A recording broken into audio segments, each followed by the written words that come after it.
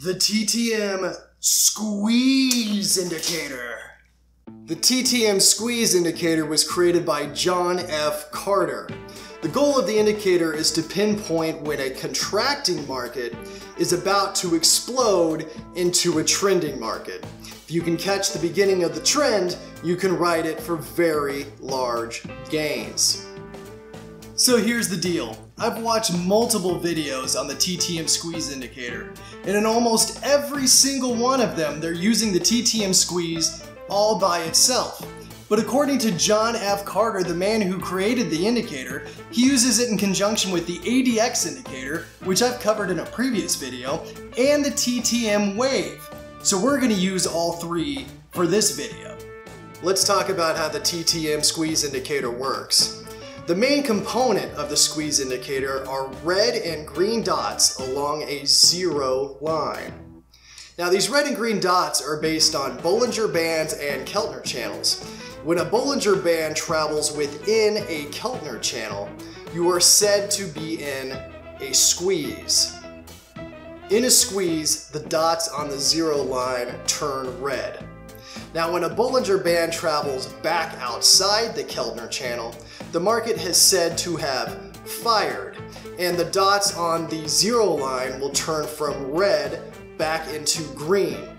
This is your signal to enter the trade. The second component of the Ttm Squeeze Indicator is a histogram. In upward momentum, the bars will be above the zero line. Light blue bars indicate increasing momentum, and dark blue bars indicate decreasing momentum. In downward momentum, the bars will be below the zero line. Red bars indicate increasing momentum to the downside, and yellow bars indicate weakening momentum or decreasing momentum to the downside. To oversimplify things, when a red dot on the zero line turns to a green dot, and at the same time, when the bars on the histogram are above the zero line, you go long. In the reverse scenario, when a red dot on the zero line turns to green and the bars on the histogram are below the zero line, you go short. But if you recall, the ADX indicator and the Ttm Wave indicator are also used with this strategy, and they're used for confirmation. Now I'm not going to go into great detail on these indicators, but what you need to know basically is that the ADX indicator is a volatility indicator. When it's near its low, that means that volatility has gone lower and therefore has the potential to expand back out into high volatility. The thinking is there, if you get in during low volatility, then once it expands into higher volatility, you have a chance to catch big moves. The Ttm Wave is simply another momentum indicator. When the bars are above the zero line, you're in upward momentum, and when the bars are below the zero line, you're in downward momentum. Simple enough. Okay, traders, we're gonna get right to it. My chart looks a little messy right now because I wanted to show you what I was talking about with the Keltner channels and the Bollinger bands. So that's what all these spaghetti lines are on here, these different colored lines. We're going to remove those in a second. But if this is the Ttm Squeeze chart right here, and you'll notice that the green on the zero line and then turns to red, okay? If you come up here to the top, that's when the Bollinger bands have crossed into, that's the red, and what is this, purple or blue? I'm colorblind. That is a fact. So when the Bollinger bands travels within the Keltner channel, which is these other three lines, then you can see that the Ttm Squeeze turns red. And then once you get here, when it turns green, well, you can see that the Bollinger band has broken back out of the Keltner channel. Now, if your platform does not have the Ttm Squeeze and you are interested in using this indicator, that's one way to cheat. You can just put a Bollinger band and a Keltner channel on your chart and act accordingly. You know, when the Bollinger band goes inside the Keltner channel, you're in the squeeze. When it comes back out, that's when you're supposed to take your trade. Now, so we don't get dizzy, I'm going to remove those So let's get rid of the Bollinger Band. Let's get rid of the Keltner channel. Let's apply that back on. Say OK. And let's make our chart a little more compact. Let's see what we can do about that. The one thing about thinkorswim is it is a cumbersome chart. Let me tell you what. Especially with this nonsense that I'm dealing with right now. Okay. So let's go back to, this is today actually, this is Wednesday, and the Ttm Squeeze by John was, he uses it for options and stocks for the most part from what I understand. So that's mostly going to be on a daily chart. Now we're futures traders here, so I've got this on the E-mini S&P or the ES, and we don't trade obviously on daytime charts. We trade intraday, so we're trading. This is a 1 minute chart. Now I had a 5 minute up earlier. You say, hey, you know, why are we trading on a 1 minute chart? That's ridiculous. There's not enough examples to show you on a 5 minute chart. They're few and far between, and honestly, it works about the same as terms of accuracy. And so we'll get into that here in a minute. So let's start back here at, let's say 8:45-ish. So you can see on the zero line, everything is green, right? And then once you get here to about this 9:13 Central Time, it turns red. So this is when you are in the squeeze.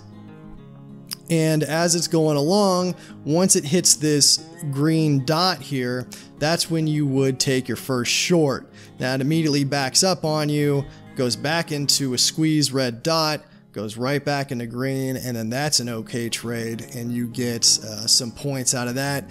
Does it again, goes back green, immediately backs up on you, but then goes down. As you can see, the histogram down here, these little dots or these lines are below the chart, so they're indicating going short. If you want to come down to the Ttm Wave, it's basically, it's close to the same thing. The Ttm Wave is telling you you're in a downtrend, so for confirmation, that's where you would definitely be going short. And then on the ADX, with this line coming down, that means you're in low volatility with the potential to expand back up into higher volatility. And so that's where John recommends getting in, so you can try to catch the movement into that expansion, you know, volatility, because that might signal a chance for a greater move. Okay, so if we move forward a little bit on the chart to about 10:30, we enter another squeeze. The squeeze lasts for quite some time. You hit the green bar, these are down, so you would go short. The ADX at that point in time is back into low volatility territory, so that works out in your favor. The Ttm Wave is actually still signaling that you are in an uptrend. So if you want all three of these to match up, you would have skipped that trade. Now, for simplicity's sake and to make a little bit more room on the chart, I don't think the Ttm Wave adds that much value to this strategy. It's the least important piece, and for the most part, you can see if a chart's trending in one direction or another, plus you've already got the momentum built in to the Ttm Squeeze to begin with. And so simply for simplicity's sake, and to make this chart a little bit cleaner, we are now going to remove that too, but I wanted you to see that to begin with because that is in the strategy by the man himself. So we're going to get rid of that now.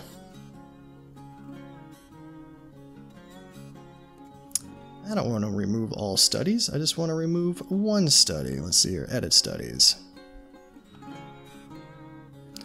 Ttm Wave. You are now gone. Alright, so that made things a little bit more clear on our chart. As you can see, gives us a little bit more space to work with. That's why I did that.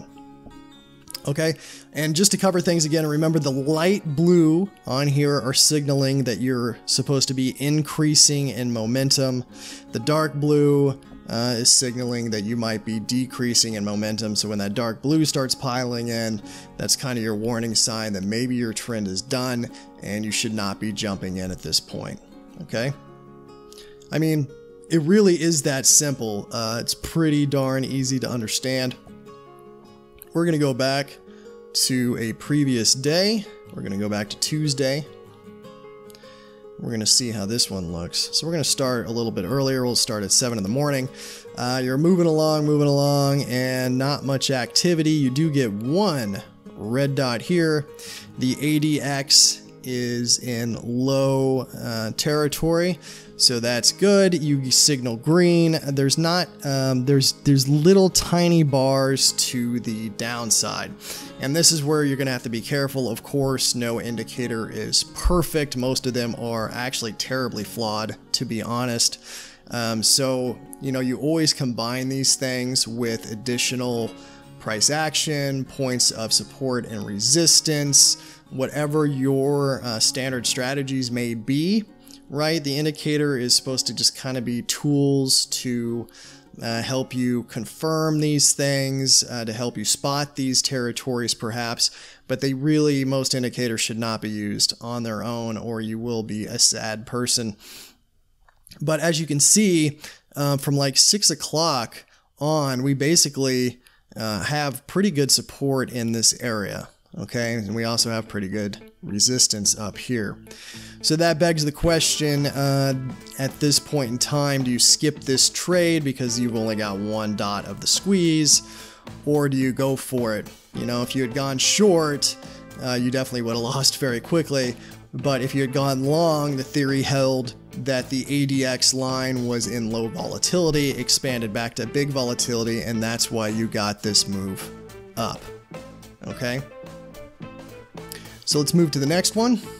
Again, you're in this period, obviously, of contraction, so the it does actually a decent job of picking up this squeeze area.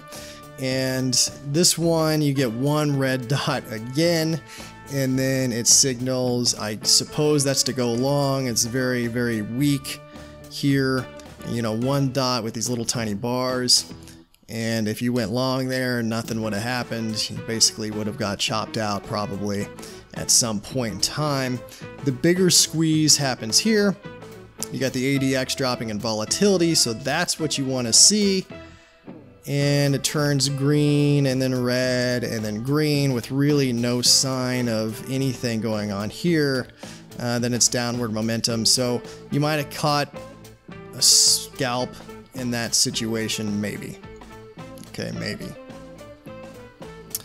And then again, you get these one or two dots, so you really would have to, you'd really have to think hard if you're gonna play this indicator with those tiny squeeze areas where it's just one or two dots. If we move forward on this, again, as soon as you take this short here, if you take that dot and then take these bigger lines, it bounces back immediately, not too far though, and then you do get the move down after that, so perhaps you would have been all right there. Then you miss all this action here until about 10:45 when you get the same problem again about the one dot. And then that's not the greatest either. You might have scalped out again, possibly. Okay. This one, I would have said this one would have been a better area because you're getting this area of resistance at this point in time, but it fires off long, which would have been a terrible decision. And then by the time it fires off short, you're basically at the bottom of this move and you lose once again. So problem with indicators. Now, the one thing they recommend, and this is the bugaboo about pretty much every indicator, is they only work in one environment or another, meaning they're either designed to work in a trending market or they're designed to work in a range-bound market. The Ttm Squeeze, you may have guessed, is for a momentum market, a trending market. So if this is in a strong trend up or a strong trend down, it actually usually works pretty well. But guess what works very well in that situation? Pretty much every single indicator, pretty much firing in the dark works well, right? And the hard part is recognizing when you're in a strong trend and then getting in before it suddenly is over, right? That's the hard part about trading. So I'm not, I'm open and honest that I'm not that big on this indicator or any indicator, nothing personal against this one. I just think they're all severely lacking, and that different trading strategies are better. So you've seen kind of how this works in a 1 minute. Let's move over to a 5 minute just to get a little bit different perspective. This is the same day that we started with. This is Wednesday here, and let's see if we can we expand this to look a little bit better. Let's do it like this.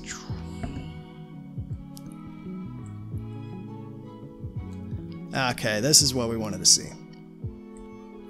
So we've got Wednesday, and this happens way early. This happens at 4:40 in the morning Central Time. It throws this squeeze on. And then here, doesn't, there's no bars either way, so I don't know if you're going to call that firing or not. If you went short, you would have caught the top, but this doesn't tell you really if you're going short or long, and the ADX is actually up. So if you're using the ADX for confirmation at that point in time, you probably would have skipped that trade.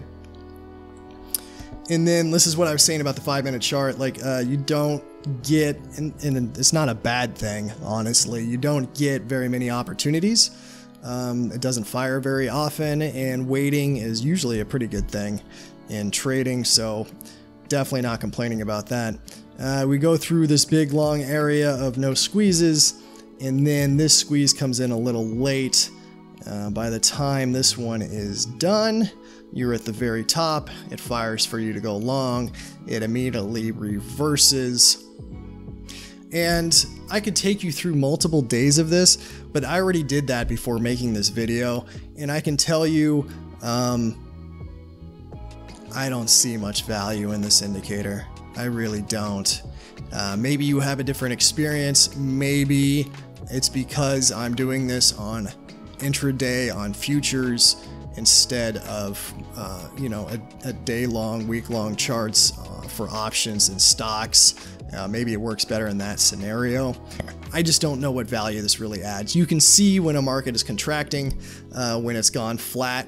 You can see that with your eyes, and then you can play price action accordingly from there. I don't know what this adds to it, but again, I can say that about pretty much 95% of indicators on the market.